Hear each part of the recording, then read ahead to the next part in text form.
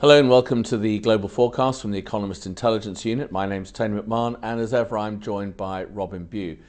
Robin, the ECB has raised rates by a quarter point. Where do you see rates going from here in the Eurozone? Well, we think there's probably going to be another quarter point rise in the Eurozone and then they call a halt. They're clearly concerned about not just inflationary pressures, but also their own credibility as a relatively new central bank and the need to get somewhat ahead of the curve. Of course, within the Eurozone, the story is extraordinarily complicated. They have a very strong economy in Germany. They have a lot of weakness in the peripheral economies and, of course, a lot of fiscal stresses, and the higher interest rates are making those things worse. So the ECB is trying to balance this strength in Germany, worries about inflation, their own credibility against these fiscal problems around the edges, and our sort of position on where they're at is a little bit of a rate rise. We have one, we're probably going to get another one, but then they hold pat and hope that growth in the peripheral starts to strengthen a bit more. So they're doing just enough to make the markets aware that they're focused on this, but not so much as to kill the economy. How do you think rate movements will impact the dollar-euro exchange rate? Well, we think that the Eurozone is still looking economically quite shaky, certainly around the edges. So, of course, higher interest rates in Europe, which we don't think are going to be matched by higher rates in America over the course of the next 12 months or so at least, might be expected to actually give a bit of support to the euro. But when we look at what's going on around the edges, obviously Portugal has just had to have a bailout, or is just asking for a bailout. Ireland and Greece already have, and lots of focus on Spain and other countries. And we think the mood music around economic stability within the Eurozone is going to remain pretty negative, and as a result we think the euro is going to struggle to make any substantive gains, despite the fact that interest rates will be the policy will be a little bit more aggressive in Europe than we expect it to be in America. So how do you see the inflation outlook? Well, of course, at the moment, high oil prices and high food prices are knocking through quite strongly in most markets, although there have been some signs, and the UK is one that perhaps inflation pressures aren't quite as problematic as some had assumed. When we go out over the course of the next 12 months or so, we think the kick from oil prices will start to fade in terms of the impact on inflation. And indeed, we think oil prices will come off a little bit because we see a bit more supply coming onto the oil market. And in terms of food price inflation as well, to the extent that supply issues have been behind some of the price pressures, those supply issues will ease. We've seen better harvests in some markets already, in Africa, for example. So those things will start to ebb away. And fundamentally, we still see economic growth in the richer countries around the world as being relatively soft. So we think that, look out 12 months, look out 18 months, inflationary pressures will be a bit softer than they are at the moment. So right now there's certainly a problem, but we do think that the lack of demand strength in these big economies will actually allow inflationary pressures to ease. But the issue right now is, of course, that inflation has been very high, and that does undermine the credibility of central banks, and the ECB has had to do something about that. Portugal's finally admitted that it needs a financial bailout. What does this tell us about European austerity packages? What they tell you, I guess is no great surprise, is austerity packages. They might cut the amount of money that governments are spending, but they also crimp growth, and that of course crimps tax revenue, and a lot of these countries in the periphery are finding it very, very difficult, because as they implement very aggressive fiscal programs, growth of course remains very muted or indeed negative in a number of countries. That crimps tax revenues, and therefore the budget deficit doesn't really improve very much. For Portugal, who had done quite a bit relative to perhaps their more recent history, Portugal didn't really have much of a record in being very aggressive in terms of structural reform and managing their budget particularly well. They have become much more aggressive recently, but it clearly wasn't enough. They're going to need some support. But I think the difficulty for a lot of these countries in the periphery is the need for them to keep a tight grip on the public finances is of itself crimping growth, and that means that tax revenues are difficult to find, and therefore it's kind of very hard to see how these budgetary positions are going to get any better, which is why, of course, ultimately we've already seen 3 countries ask for help, and there's a lot of worry that list might expand. Are you expecting consumer confidence to take a knock in Europe and the US, and what economic impact will that have? Well, lower consumer confidence, and we think it will take a knock. I mean, obviously high energy prices, they seem to be correlated pretty tightly with consumer confidence. That's certainly been an issue in America.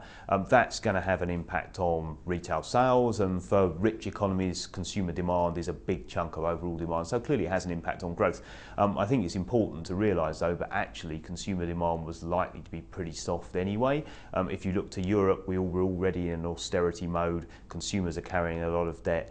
Outside of Germany, consumer demand really wasn't that impressive anyway. In America, we did see stronger consumer spending, but that was largely because government fiscal policy have been pretty supportive of the consumer. But of course now the fiscal story in America's changed completely. We're into a sort of budget cuts type mode, so support for the consumer from that area is going to disappear. So we're already saying that consumer spending was going to soften, and of course worries about higher energy prices, for example, just make that problem worse. So I think the story again for Europe and America is relatively soft consumer demand, and that ultimately translates to soft economic growth. To what extent can Western economies export their way out of trouble?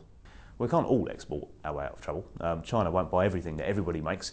Some countries are more competitive than others, and I guess the issue in Europe right now is that Germany is the one that looks so strong. I mean, they're competitive within the Eurozone because they kept their wages under control for a long period, and they are still very competitive outside the Eurozone, and they've done very well selling particularly capital goods, so machinery and equipment, into markets like China and other fast-growing emerging economies, so they look pretty good.